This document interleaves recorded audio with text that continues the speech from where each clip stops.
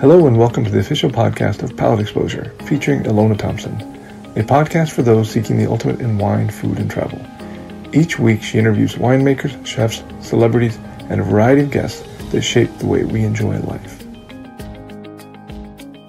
So I'm here with Donald Patz, and many of you know him from Patz and Hall days, which is a very established, very beloved brand. And he, rather than after the Patz and Hall was sold, rather than doing something else, he decided to create multiple brands that are exceptionally intriguing, and we'll talk about all of them. But I'd like to start at the beginning, like every good story, there should be a beginning. So today we'll get to know Don on a personal level. We're going to find out where he was born, where he went to school, his first kiss, all the good stuff. I'm definitely not going to do that. Oh, I'm so going there. I think it's really important for people to get to know you. I've been very fortunate. I've known Don for many years and tasted many great bottles with him. If we're going to do this, you have to call me Donald, because Donald, I'm sorry. Only people that I knew when I lived in Minnesota get to call me Don. And you actually you requested this before, and I've neglected to honor it.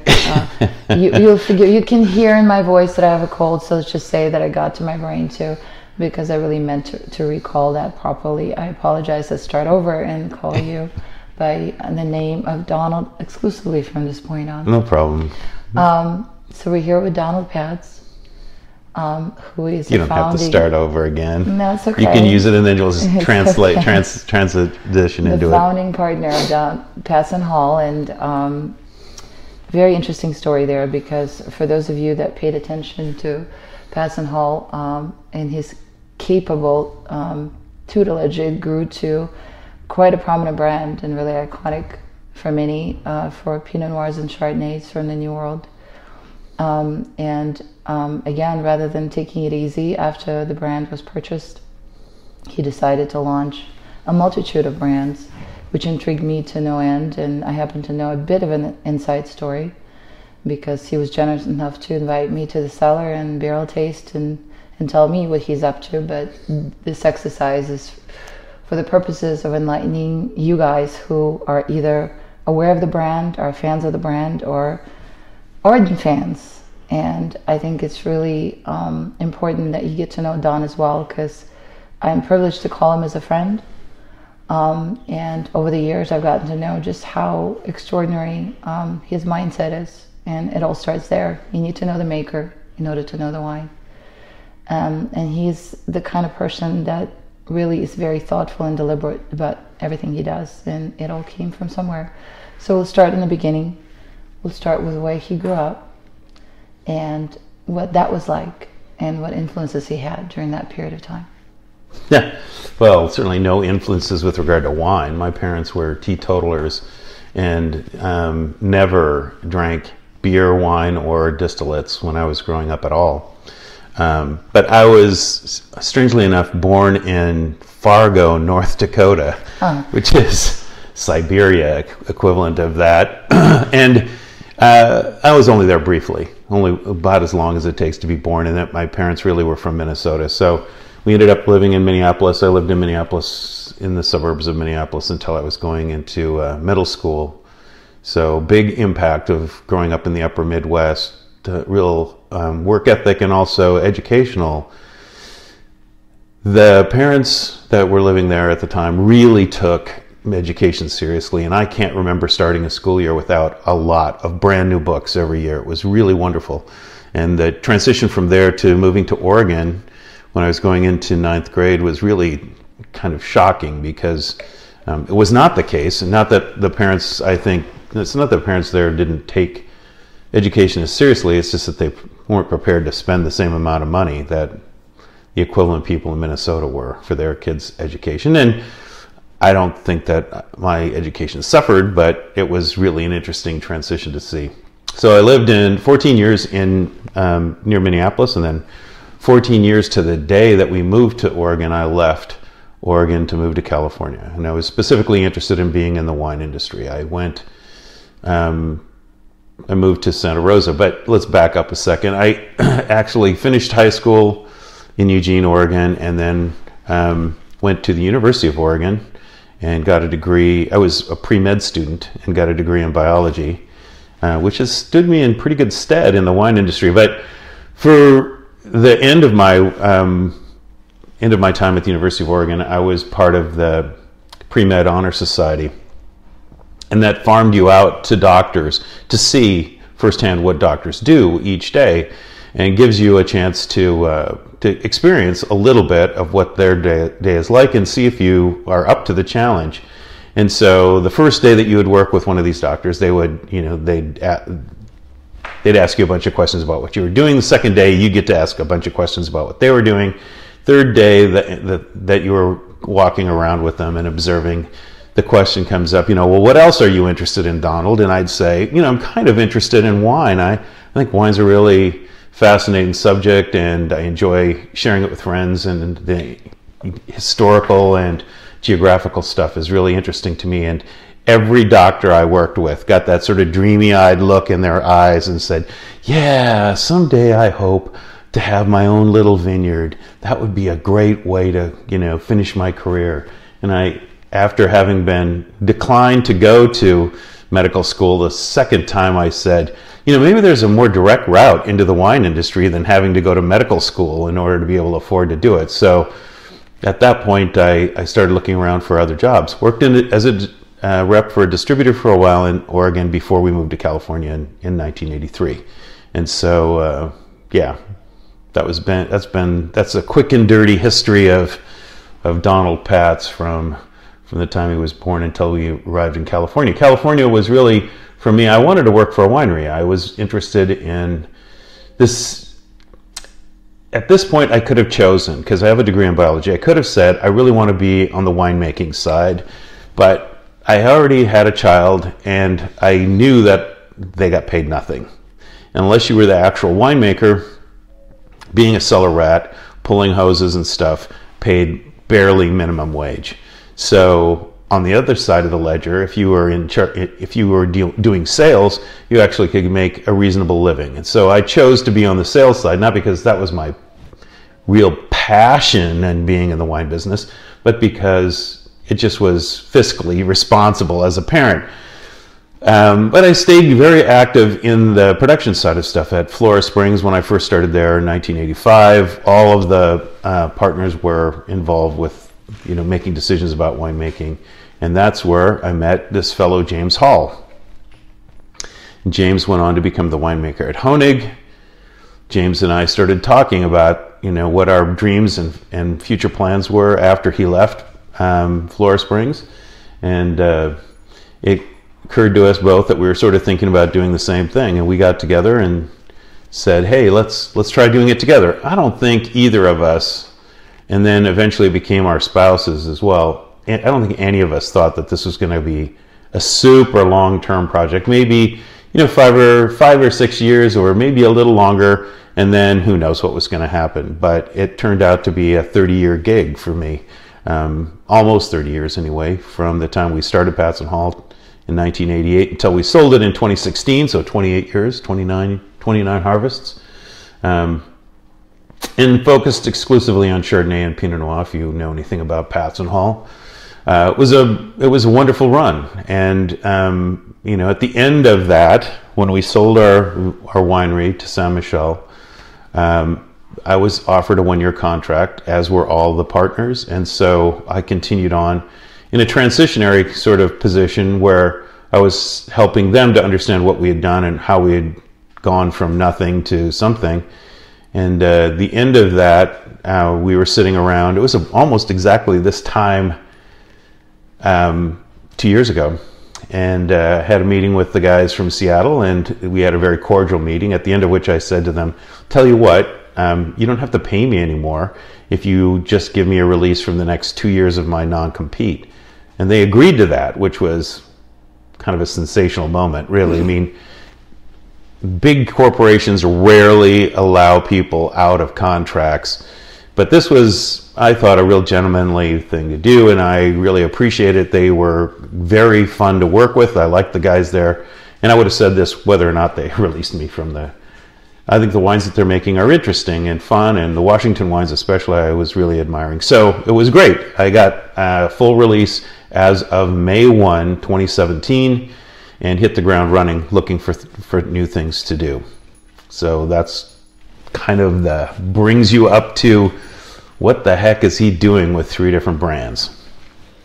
It does, and I'm very interested in every detail of that, but I want to hit the time machine for a second, because you had such a significant history with Patz & Hall, and it's not the focus of our conversation. However, you have built a very successful brand, and I find it really enlightening that you didn't start out, as you pointed out, with a passion for sales, yet you became exceptional at it, because to grow the brand to that size in the span of 29 years is pretty enviable. So I want to talk about that. Back in 1988, when you first launched, and I'm sure it was a little scary, you both had families, you had children. What happened? What happened? Well, the first year was 1988, and we had more wine than we thought. Originally, our plan was to make about 200 cases worth of Chardonnay, and we were looking for a grape source. And the reason we chose Chardonnay was for a couple of reasons. One, we actually like drinking Chardonnay, and two, we realized that there was a market for it, that there was in fact people out there who liked drinking Chardonnay as well.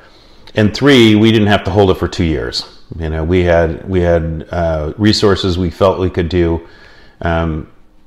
If we could make the wine and sell it, in a relatively short period of time, we could turn the crank and actually make this ongoing, which was the whole point of Patz & Hall, to get it up and running, and then hopefully it could be self-sustaining as soon as possible. We just didn't have the means to dig deep and make a long-term commitment to it because we just didn't have the money. So the point was make the wine, sell it starting September 1st the next year. And we made the wines with that in mind. Not that we didn't think that they would be ageable, but we wanted to make sure that they were drinkable at an early stage so that they would be saleable. So what do we do? Well, it was a different time in the wine industry. 1988, when we were starting this, the super rich extracted Chardonnays were the rage, and we were certainly influenced by that. So the wines that we made at the very beginning for Patz & Hall, 88, 89, 90, 91, 92, 93 probably at least, were very ripe, very extracted wines with quite a bit of new barrels. And the idea was to, create wines that we knew that people would like and that we liked drinking them too. And at the time, it was sort of the thing.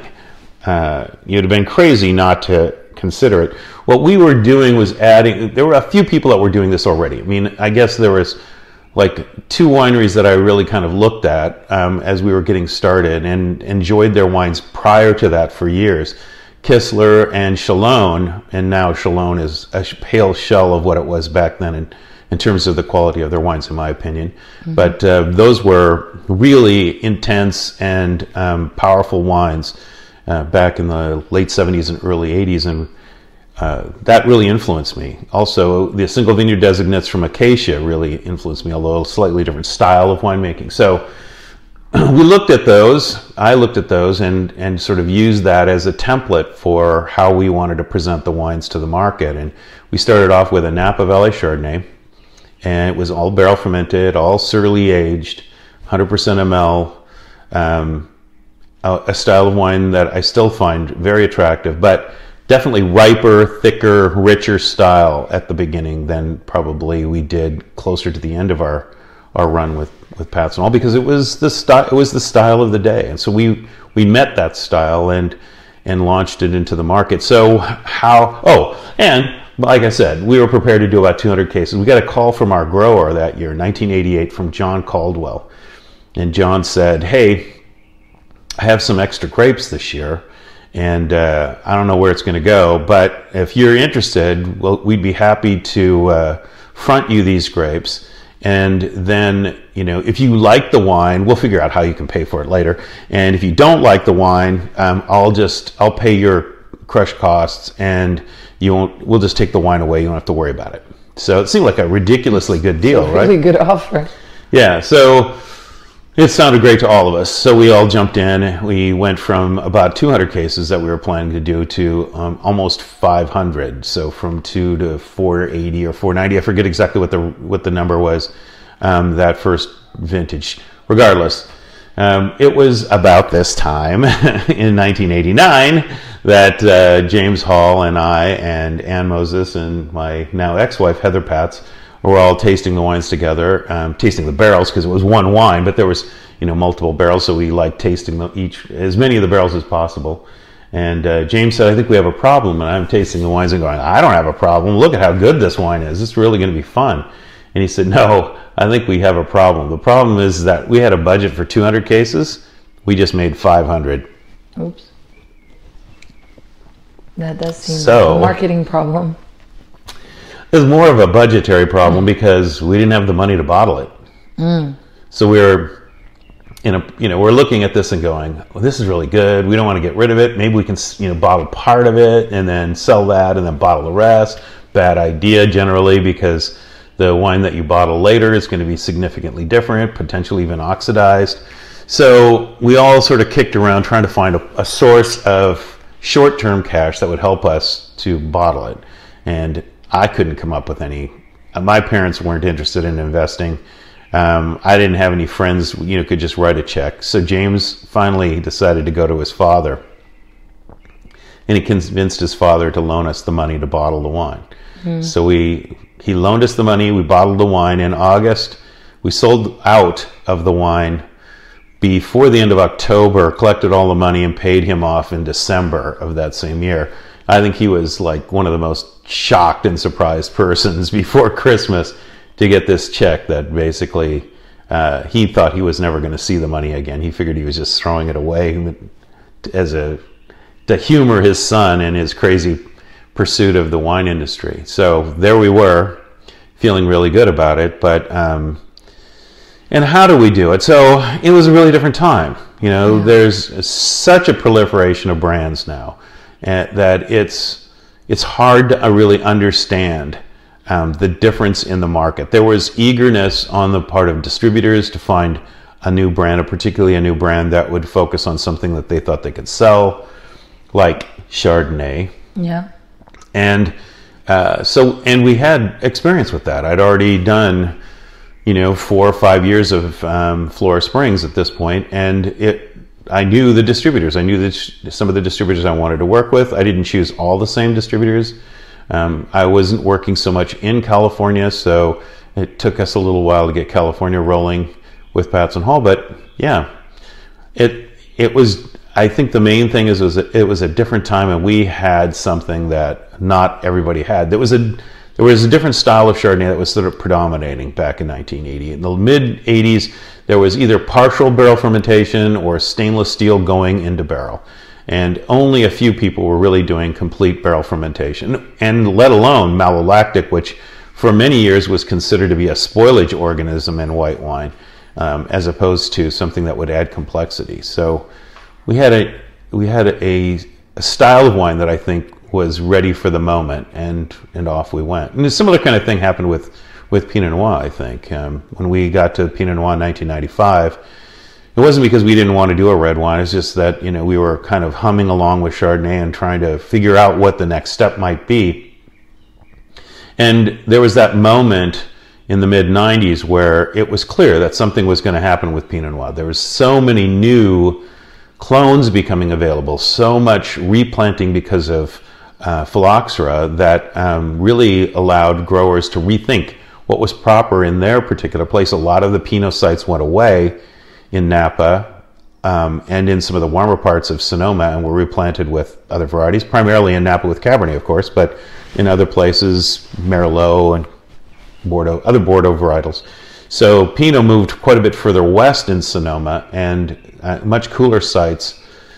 And I think we all just sort of looked at each other inside Patz and Hall and said, something's going to happen. We can make Cabernet in the Napa Valley and be a little fish among a bunch of big fish in a big pond, or we can do something with Pinot Noir, which we also loved, and be a small, still a small fish, but there's not a lot of other fish around, so we had a chance to make a splash, I think, sort of mixed metaphor there, but yeah. So in a lot of ways, 1995 for us with Pinot Noir was a lot like starting off with Chardonnay, although, of course, we had an established market for Chardonnay by 95, and so Pinot Noir was a much easier transition into than starting a brand new project would have been.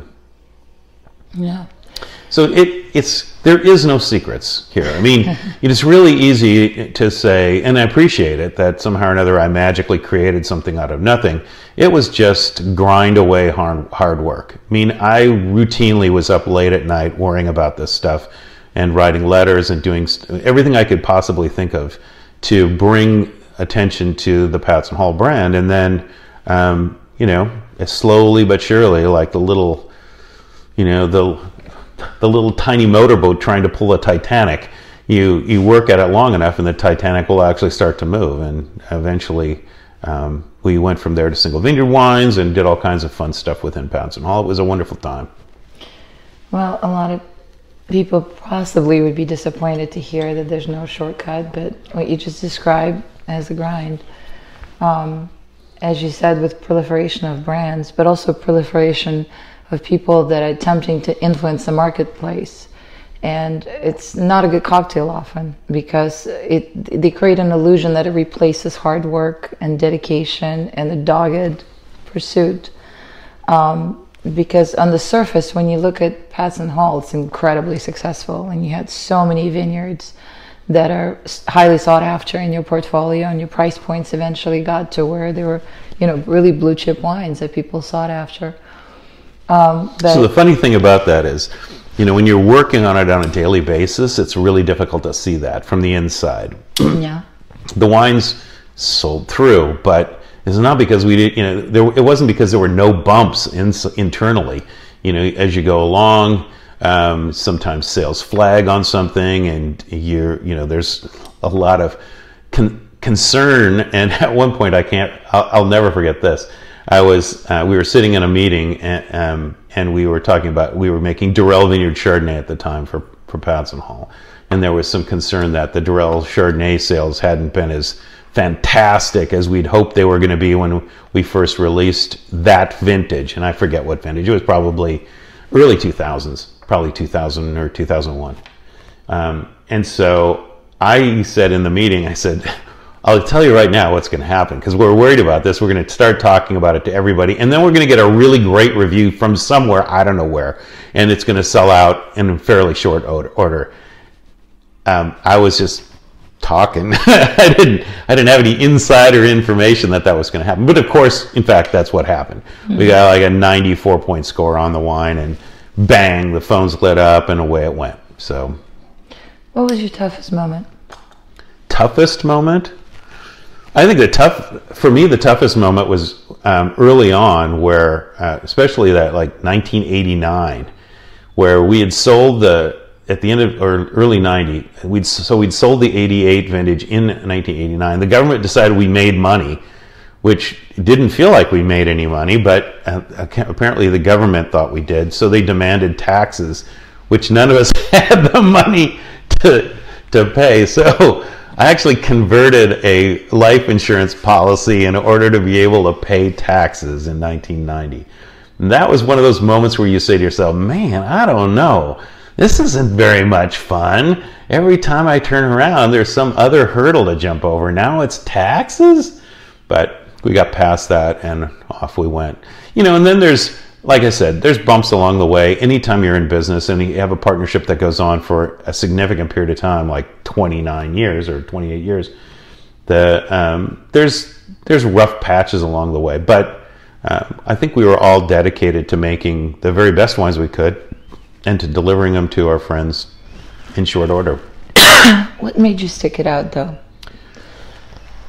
Well, it's really satisfying to see, to hear from people that they're enjoying your wines.